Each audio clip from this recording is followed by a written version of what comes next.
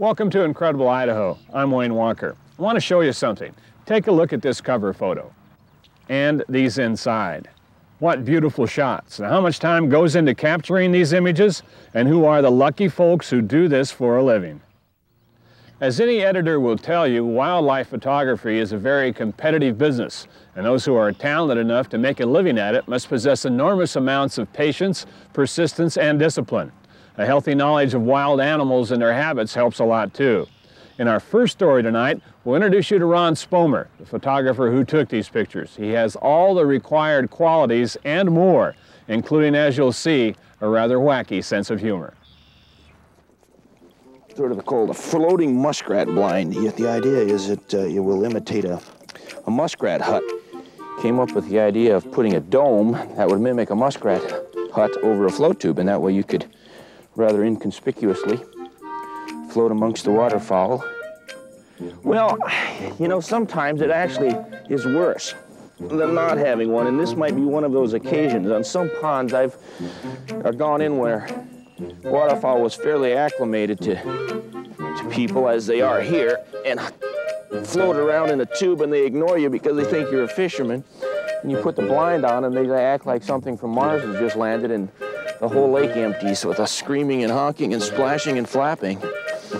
So we may be disappointed here, but I want to work some ruddy ducks that live on this lake, and when they first come in the spring, they're a little bit shy yet. Right here. Ha! You'll never see me coming. Quack, quack, quack, quack. I figure if you look like a duck and you feel like a duck, you might as well talk like a duck. Quack, quack. Oh, look, someone left the camera on the dock. I could use one of those. Stealth photographer.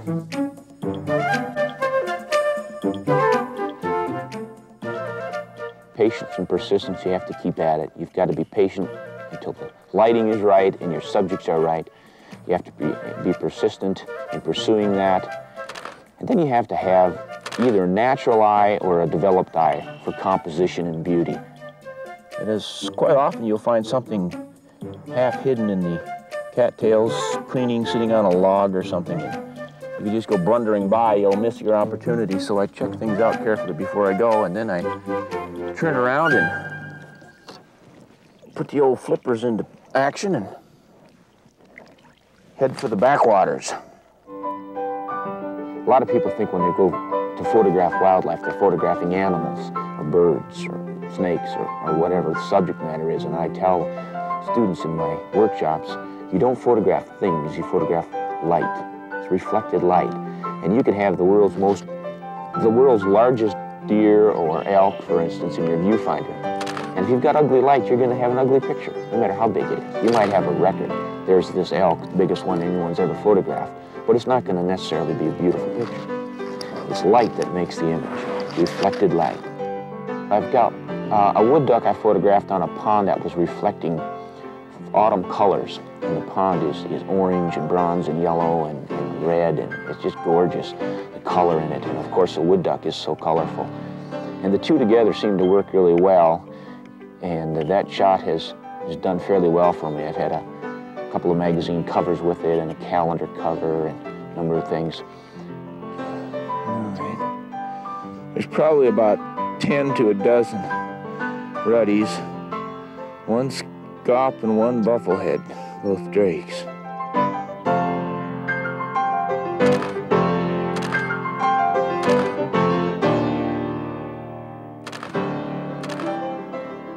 It starts off as fun.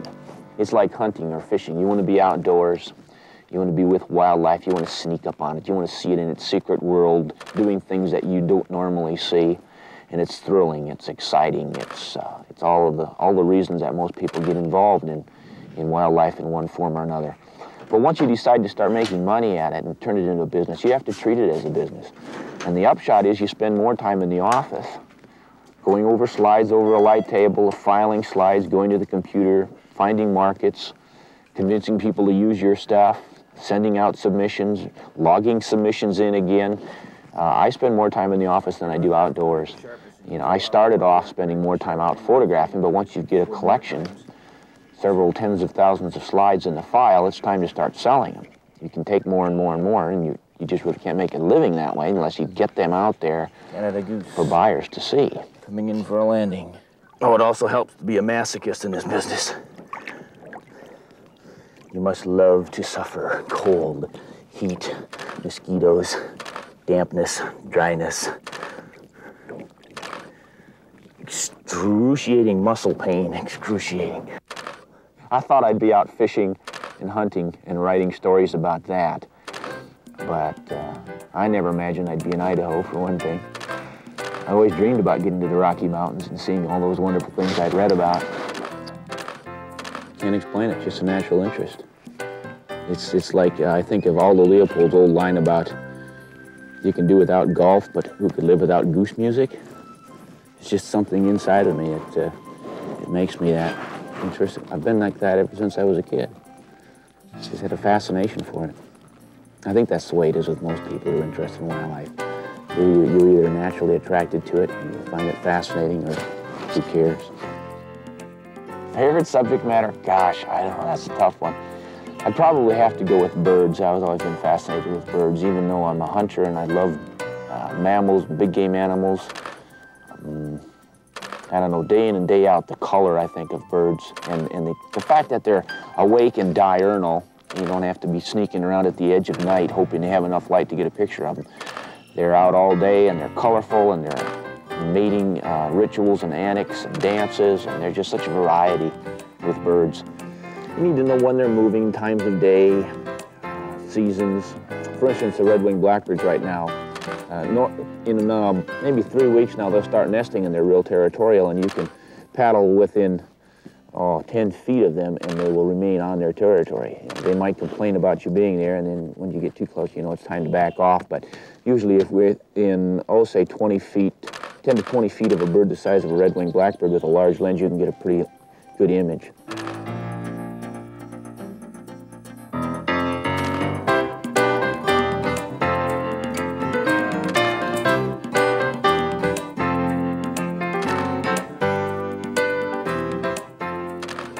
Oh yeah, of course there are always ethics when you're outdoors. The photographer ideally should be invisible to his subject. It rarely happens. Wildlife is just too sharp for that. They hear you, they smell you, they see you, they know you're there. But wild animals also have a knack for knowing when something is dangerous and when it isn't. They have a flight distance. And if you know their behavior and watch them closely, you can detect when they're becoming nervous and when you're disrupting them and need to back off.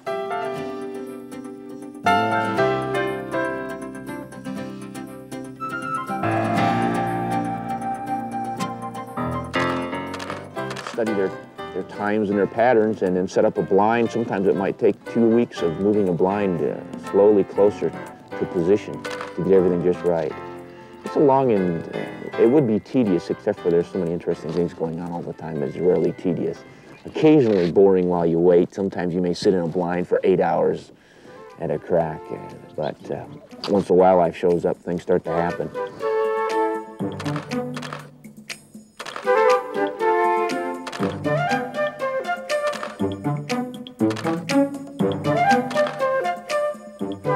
Rollin', rollin', rollin', keep them doggies rollin' rawhide. Through wind and rain and weather, hell-bent for leather, wishing this goose was by my side. All the film I'm wasting, good victuals I should be tasting, if I just stayed home and had breakfast. Hit 'em up, move 'em out, raw film. Shoot 'em out, blast 'em out, crank 'em out, click 'em out. Waste all that raw film.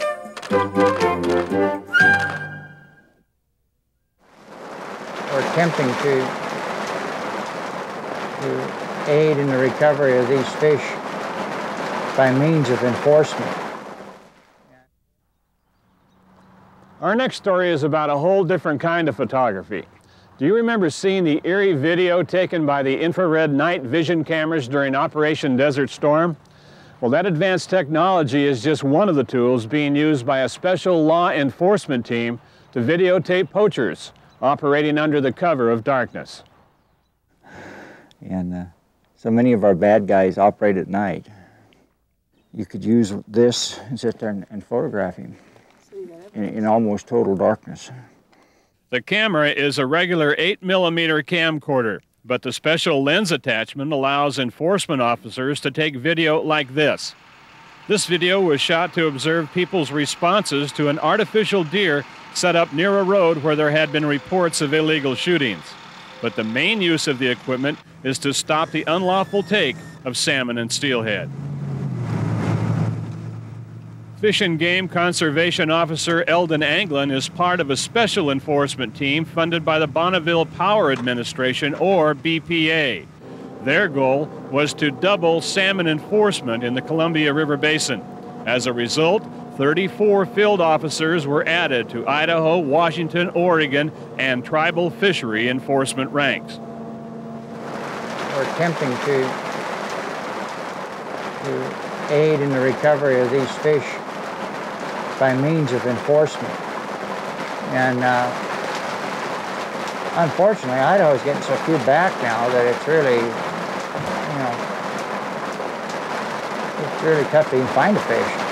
But downriver, the enforcement effort has been a tremendous help, and the number of arrests, once the BPA program came online, just skyrocketed and then crashed. BPA funding also helped pay for this jet boat, a custom design model especially built to handle the rugged rapids of the Salmon River.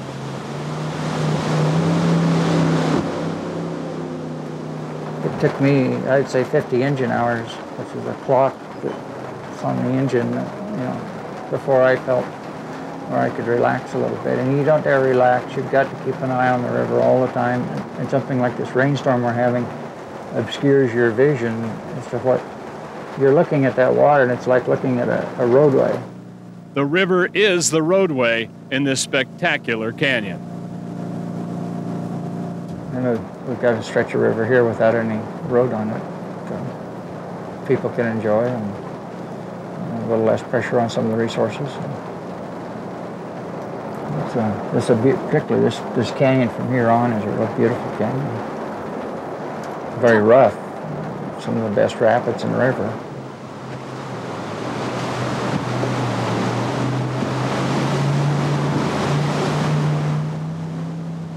For almost 25 years, this soft-spoken man has been protecting our state's wildlife for the people of Idaho. He says it's been a good experience, and he's found that most folks are pleased to know that he's out here keeping tabs on the resource. I'm 8 months from retirement now, and I'm going out with a real positive attitude. I feel like I'm doing a good job. I feel like I'm doing something for the resource, to aid the resource. I feel like something that if we don't do something pretty quick, we're not going to have the resource. Just having a good time, coming out to take the kids out fishing, do a little bit for Earth Day, and help pick up some trash. Take one of the most prolific game fish in the state, add in a bit of good old-fashioned competition, and hint at the promise of tasty food. Then you have the makings of a great day in Idaho's outdoors. Welcome to the South Fork Whitefish Derby. Well, we've always enjoyed being outdoors, and having an event like this where you can go outdoors and take the whole family out, it's a real nice thing. The Whitefish Derby is just a handy excuse to do what Art and Sarah Jensen love to do anyway. Take the kids Jason, Ember, and Austin and go fishing. Several years ago, they were stationed here while Art was in the military. At the time, they promised themselves that someday they would return to the Idaho Falls area to live. The dream came true, and nowadays you're likely to find them right here along the shoreline of the South Fork of the Snake River, fishing rods in hand. Hasn't been anything rising on the river, and Haven't been taking any of the nymphs I've been putting out. Been using little peacock soft tackle and little beadhead nymphs, and haven't had any luck yet, but like I said, yet. We'll see how it goes today. A few yards upriver, father and son team Doug and Greg Seipert are running into the same thing. It's pretty tough to win a derby prize if you don't catch a fish, but they aren't about to give up yet. Okay, what we're going to do is put the weight below the nymph and fish the nymph up a little ways in the water. So we'll put the weight down here, have the nymph up here on a dropper. 12-year-old Greg is just beginning to learn the intricacies of casting with a fly rod. It's a challenge to master the skill, and today's gusting wind doesn't make it any easier. You have to use both hands to cast with, remember. The idea behind the Whitefish Derby is to introduce people to a great resource that is often neglected. Many of the state's streams are closed to trout fishing in the spring, but that doesn't mean you should shelve your spinning gear or fly rod. Whitefish have their own general season.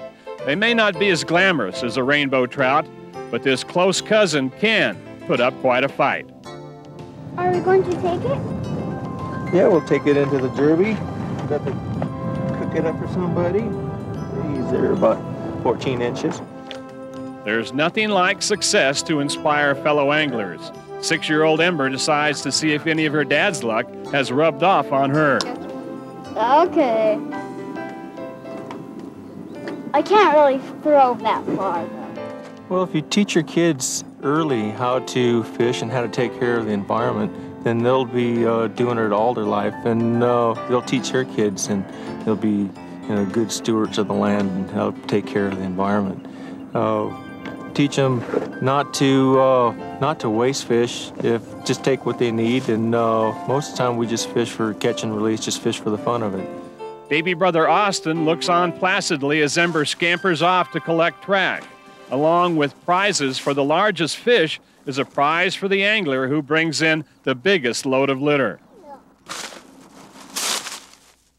A pair of anglers in a drift boat show off their catch of the day, a big, beautiful cutthroat trout, and then float lazily on down the river in pursuit of more. 4-year-old Chandler Smith has no interest in capturing the prize for the largest whitefish. He and his special Mickey Mouse pole are after something else. The most thing I want to catch is a rainbow fish. No whitefish? No, a rainbow fish. And how does one go about that? Tell me how you catch a fish. What? How do you catch a fish? You need worms and a fishing pole and string and things that make the little things right here that makes it go under deep. This is exactly what the organizer of the Derby, fish and game biologist Mark Gamblin, wants to see. A little guy like Chandler Smith learning all about the great fun that can be had in Idaho's outdoors. Another thing that we try to do with these types of promotional activities is to get kids brought into the fishing tradition and show kids that there's some real good, positive pursuits that they can get involved in that I think contribute to society and make for a better community, and hopefully will foster an appreciation for our wildlife heritage and our natural resources. Mark's day began early, setting up the Ryrie Senior Citizen Center for the feast to come. But the anglers didn't disappoint him. A little after noon, fish began arriving by the bucketful to be measured and weighed. Yeah, this one puts them at 1.25 pounds. Inside, Mark is busy filleting fish, surrounded by an intent audience of wide-eyed little anglers. 14 different whitefish recipes are featured from smoked to boiled, and the general consensus seems to be that this often maligned fish actually tastes pretty good. It's real good. It's whitefish in a beer batter. Just like most things, it really does depend on how you prepare whitefish and using the right recipes and the right techniques I think, as you've seen today, there are some people that are really quite surprised at how well they can taste.